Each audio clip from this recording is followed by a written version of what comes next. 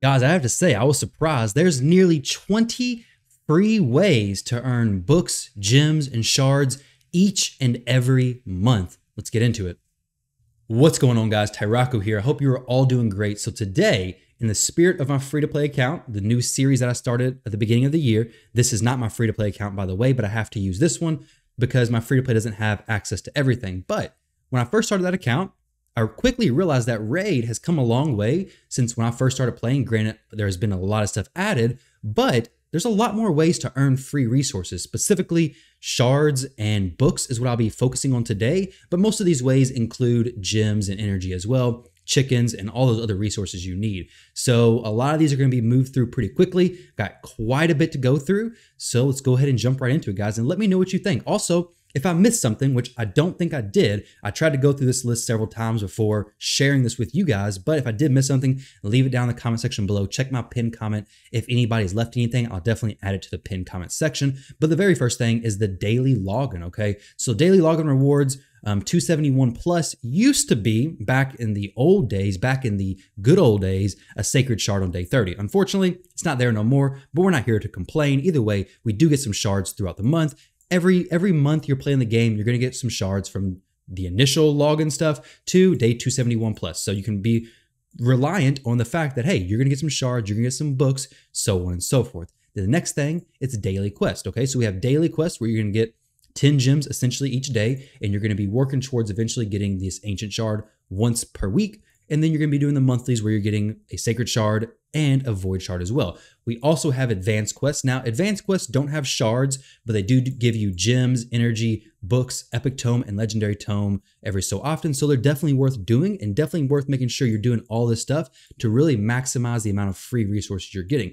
Especially, like I mentioned, so much stuff has changed. With that, a lot of these new legendary champions require more legendary books. So just because Plarium's giving a lot more avenues to get these resources doesn't mean things are staying the same. I mean, you can see it in OG champions requiring few books versus new champions requiring a ton of books. Pixneal requiring 18, for example. The next thing is daily clan chest, okay? Some people may miss this, but make sure every time you check in, make sure you're also getting your clan activity stars if at all possible, because you're going to be working towards this clan chest. This clan chest can have shards, it can have energy, I think it can have some gems, it can have a rare book, it can have some silver, so definitely do that. I've gotten a few ancient shards from that, and when it happens, definitely nice. But make sure you're logging in, make sure you're checking in, make sure you're doing your stars, which if you hit this little eye circle button right here, you can actually see how you get all the stars for each day. The first one is just from checking in. So log in, super simple, super easy, make sure you're doing that. The next way I want to talk about is something else that's also daily activity you can do,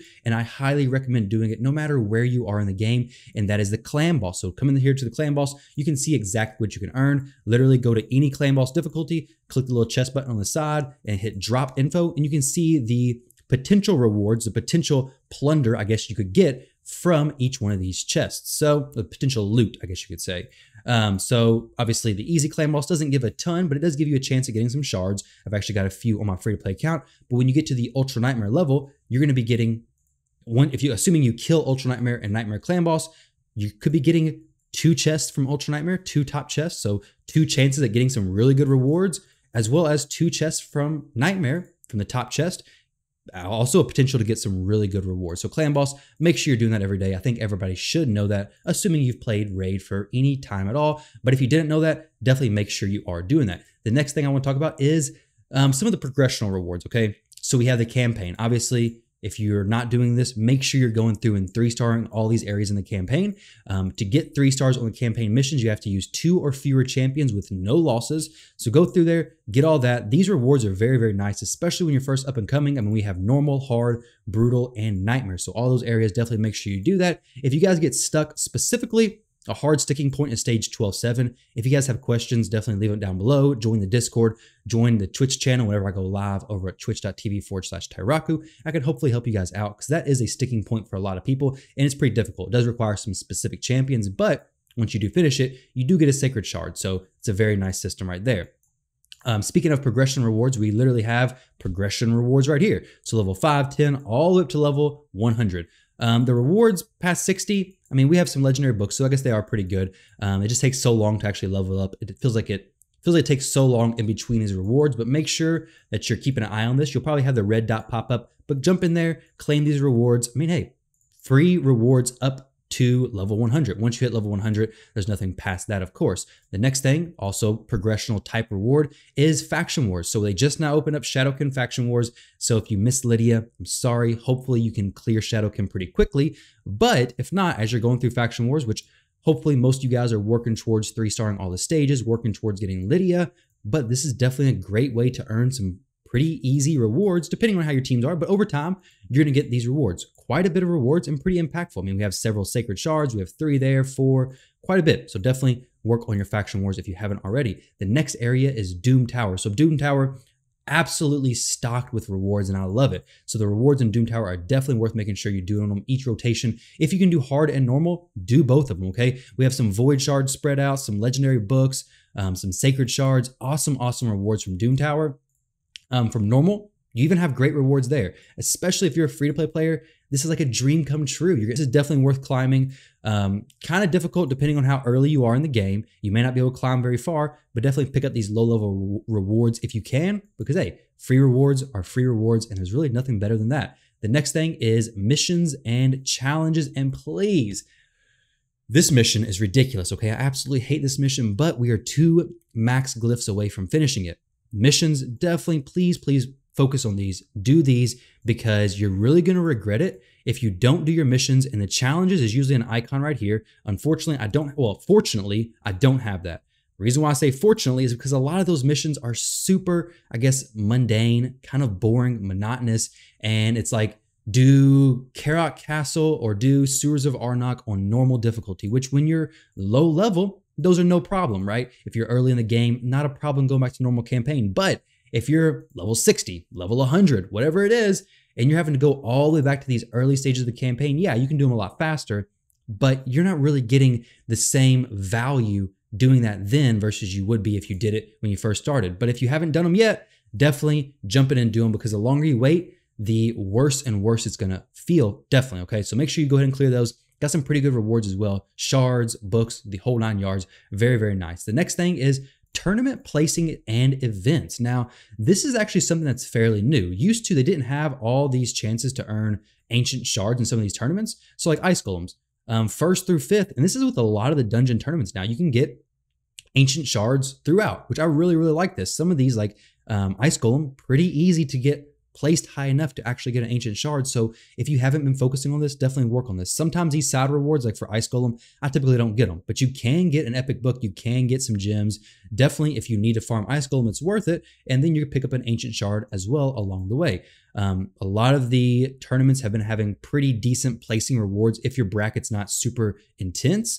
And then the tag team arena ones typically have pretty good rewards as well, at least on these side rewards right here. The tournament bracket placings, usually no shards and books until you get to this top 2 levels right there where we have the epic tomes. The next thing is the events. The events, you gotta sometimes plan them out for these, of course, because the shards and books are always at these higher levels. So not everybody's gonna go get them, of course, but very good way if you plan your resources, if you use your stuff at the correct times, you can definitely go ahead and pick up several legendary books when they have the summon events, summon rushes, and so on and so forth, and pick up some ancient shards along the way if you're farming a lot in the other dungeons. The next area, and these ones are very new, okay? Now, I don't actually have the button, but CVC. CVC personal rewards as well as CVC milestone rewards. So if you're in a clan, hopefully your clan is pushing hard enough to where you can at least get the milestone rewards. If you're not getting the personal rewards, not a huge deal, because you can only get those if you win. Not every clan's gonna win every single CVC with the personal rewards. So get what you get. If you can get the personal rewards, go for it. They're great, but if not a huge deal. But they do typically have some shards, some books, some energy, a lot of really good rewards in the personal stuff, but you do have to win CVC, and sometimes that can end up being you spend a ton of money or a ton of resources to get a fraction of the amount back. But it is 2 ways you can get them. The next place I want to talk about is the 3v3 Bazaar. And if you're not doing 3v3, please jump in there and do that. This is another thing that people really neglect a lot. That's 3v3. You can pick up some sacred shards, some chickens. Now this is all in gold 3v3, so you do have to be ranked up high enough to get that. But in silver, you can pick up a void shard. You can pick up an epic tome. And even in bronze, you can pick up an ancient shard. It is 1200 gold bars, so if you're in bronze 1, it's going to take a while. It's going to feel like a long grind, but eventually you can get this ancient shard. It's got a 6-day cooldown, so maybe once a week you can go ahead and pick up that ancient shard depending on how much 3v3 you're doing. Rare skill tomes, pick those up as well if you need them, but another great place to earn shards, books, and even a champion Drexstar, which I no longer have because I already invested in him and already got him. The next area, which is very, very new to the game, the Hydra Clan Boss actually contributes to this as well, which is the Clan Shop. Go over here to the item pool. It does rotate every so often. Make sure you're picking up the stuff you want, but once your clan gets high enough level, you can start getting these epic skill tomes as well as void shards on slot 10. Slot 10 takes a little while to unlock. Most clans at the time making this video are not this high, not in level 13 yet, and these levels are even harder to get, but there are some pretty good rewards down here, being a legendary book, which is not going to be very cheap, definitely going to be on the expensive side of things, but with the more ways to get clan gold in the game, definitely consider investing in the things down here. But hey, keep in mind, once you hit level 13, you can get some epic books, and then at level 17, you can start getting some legendary books and some void shards even before that. So definitely another nice way to earn some rewards from just playing the game. Doing your clan shop, doing your clan quest, Hydra, CVC, those are the different ways you can earn some clan gold. The next thing is arena reset. And this is honestly overlooked by a lot of people, I think, as well.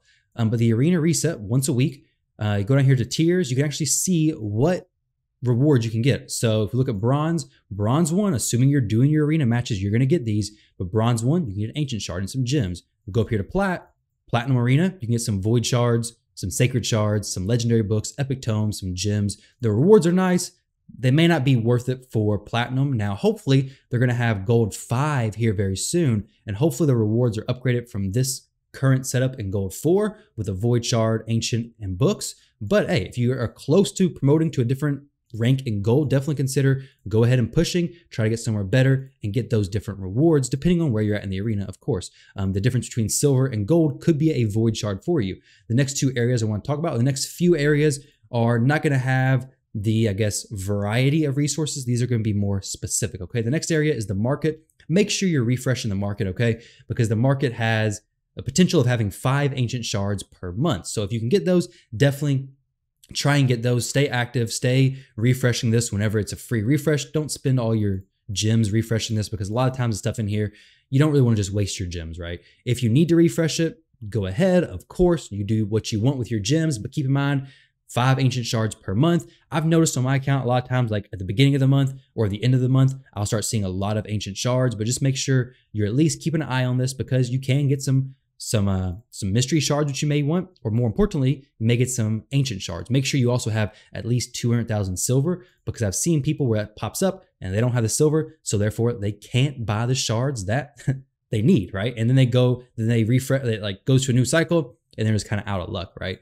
The next thing I want to talk about is dungeons. Now, dungeons, against popular belief, don't have a limit with how many shards you can get. Maybe Plarium lowers the drop rate after you've gotten so many, but as far as I'm aware, the drop rate, 1, is very, very low, but 2, there is no limit on how many of these shards you can get. So if you farmed infinite amount of times throughout the month, or if you farmed 1,000,000 times throughout the month, you'd have a lot of shards, but that'd be a lot of money and a lot of energy spent. And we're talking about free to play here. So we're not going to be farming enough to get a significant amount from dungeons, but keep in mind, when you're farming in dungeons, you do have a chance of getting these ancient shards from any of these dungeons, okay? Just jump in here, check out the drops. So definitely a nice little way to get shards. Not a reliable way, not a predictable way, but a way that, hey, you're already going to be doing the farming. So, hey, if you get some shards, perfect. It's excellent, right? Getting an ancient shard from a dungeon drop feels very, very good for sure. The next one is the gem mine. This is not a way you can farm, but make sure when you're collecting gems from all the other avenues, all the other areas of the game, that if you haven't already invested into the gem mine, make sure you get it. I mean, after 100 days, it pays itself off. This is another thing that you're going to feel better the sooner you get it. Once it pays itself off, you're literally making 15 gems every day. I mean, time until full is 22 hours. So every 22 hours, you're getting 15 gems. Make sure you clear it when it gets max. Click on it every so often. You don't want it to go over cap because it stops producing for you, right? You don't want it to go past max, which it won't go past it. It'll just stop at max. Make sure to claim it, but it's a nice little amount of gems each day. And then, like I said, it pays itself off and it's just free inflow of gems. Next way, which honestly should have been mentioned earlier, are first off, the referral program. This is a little bit tricky to do. There technically is a way you can do it yourself. If you guys want to know, I will leave a link to that video where you can do this yourself using Bluestacks. If you guys are interested, it'll be linked up in the corner. But you can get some Sacred Shards, Void Shards, Epic Tomes if your friends join and play all the way through. You can see all my friends here. They quit a while back, so we're gonna go ahead and remove some players from our referral list. And once you get these rewards, that's all. Once you finish all these rewards, you do get this Sacred Shard down here as well. So you can get a total of 4 different Sacred Shards. The next thing I want to mention is the shop. The shop does give you this free Ancient Shard every, I believe it's 7 days, and you get a Mystery Shard every so often as well, much more frequent, but the Ancient Shard, I believe, is once a week. Obviously, you can go in here and change your gems that you earn freely into Ancient Shards as well, which is kind of another way to get free, essentially free free shards also. With that said, guys, I think that is all the ways that you can get books and shards inside of Raid Shadow Legends. Like I said, I went through this several times to make sure I had everything and that I listed all the different possible ways out.